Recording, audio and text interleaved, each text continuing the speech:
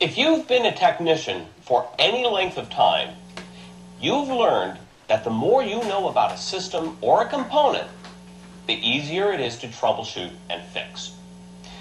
This is especially true of a motorcycle's electrical system.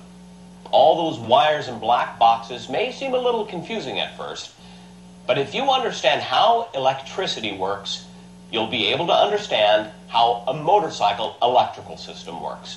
And more importantly, you'll be able to quickly find the problem when something in the system isn't working. We've all heard the terms voltage, current, resistance, and circuit. Understanding what these few simple terms mean and their relationship with one another is really the foundation of quick and effective electrical troubleshooting. When you know how voltage, resistance, and current are supposed to act in a circuit, well, it's easy to measure and determine if that's what's actually happening. And if you don't get the measurements you know you should, well, you found the problem. That's what we'll be looking at in this program. Now, if you haven't already seen it, I urge you to watch the full cycle video entitled Electrical Principles before you watch the rest of this program. The Electrical Principles program provides an excellent background on electricity that we're going to add to right now. After watching this program, you will be able to describe the elements of electricity, understand terms such as voltage, current, and resistance, identify the individual parts of a basic electrical circuit, and describe how voltage, current, and resistance act in a circuit. But first, let's get started with the basics.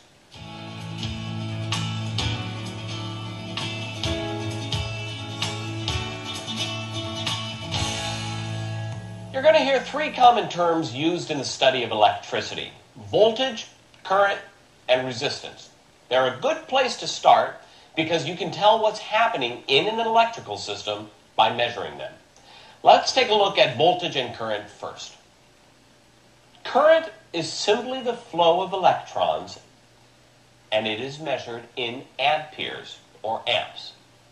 We use the terms current and amperage interchangeably.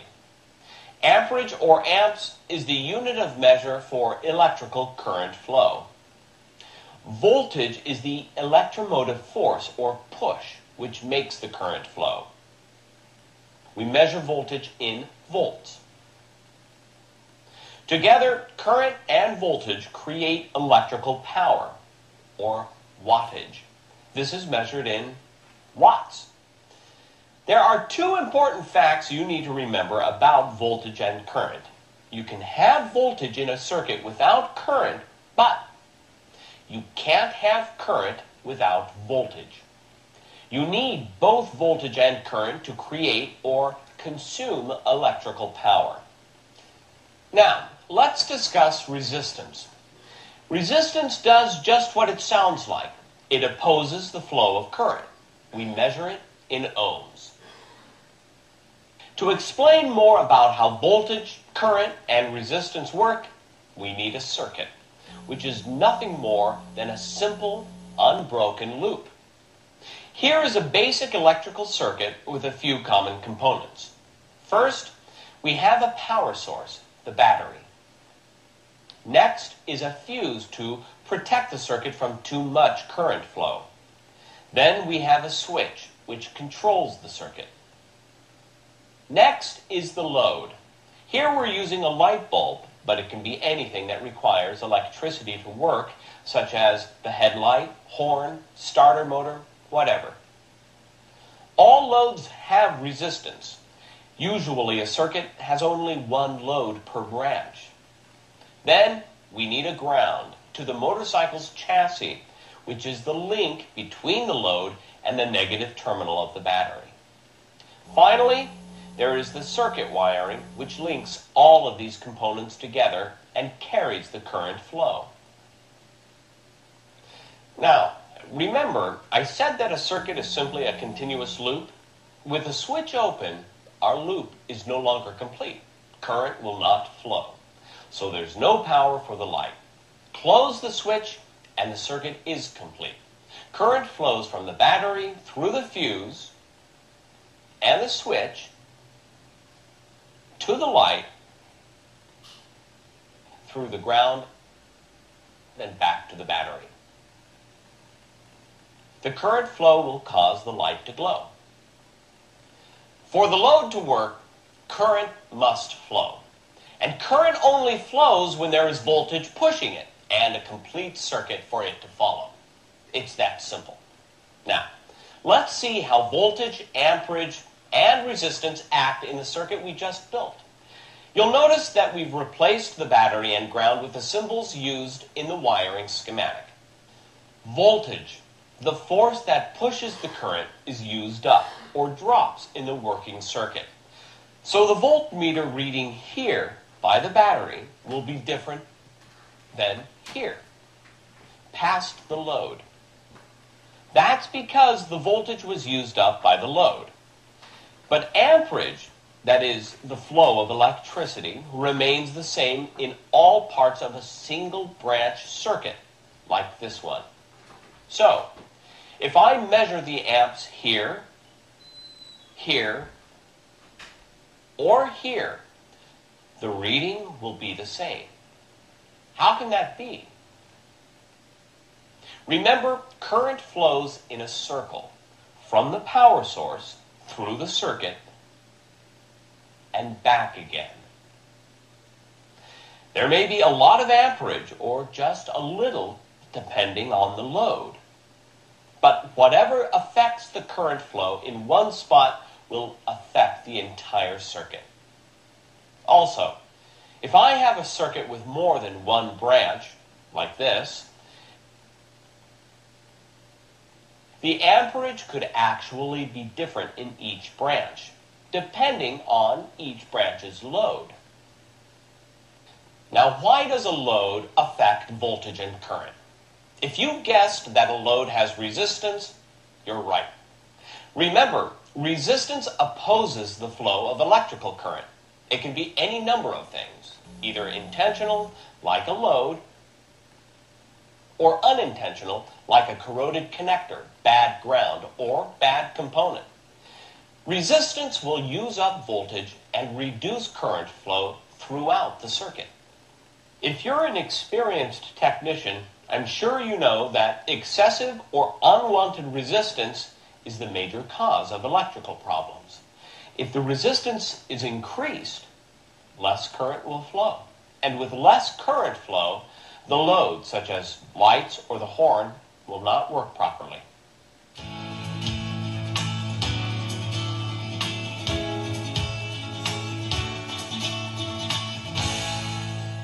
Okay, we've built a basic circuit and talked about how voltage, current, and resistance affect each other in that circuit. This relationship between current flow and resistance is a very important one. But to troubleshoot electrical circuits effectively, we need to look at the relationship between voltage, current, and resistance and how they affect one another in a circuit. So, let's take another look at our basic circuit. As before, we have a battery, fuse, switch, light, ground, and of course, the wiring. Close the switch and the bulb lights as it should. This process is explained by Ohm's law, which says that in a circuit, 1 volt will push 1 amp through 1 ohm of resistance. Ohm's law is written like this. Now, what does that really mean? It means that when voltage is steady, as in the motorcycle's electrical system, if the resistance increases, the current will decrease. It's important to understand that with steady voltage at the battery, any increase in resistance, such as a corroded connector, will result in a decrease in current. The greater the increase in resistance, the greater the decrease in current, and the dimmer the light. It's that simple. What does Ohm's law say about the effects of resistance on voltage? Let's take a look at our basic circuit again. We have 12 volts at the battery and 12 volts going to the light. After the light, there is no voltage.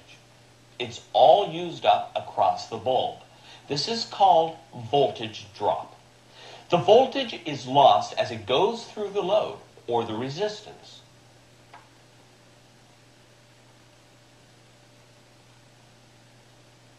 Now, let's check for current and voltage. First, we'll hook up an ammeter to measure current flow. You can see that the current flow is the same in all parts of the circuit.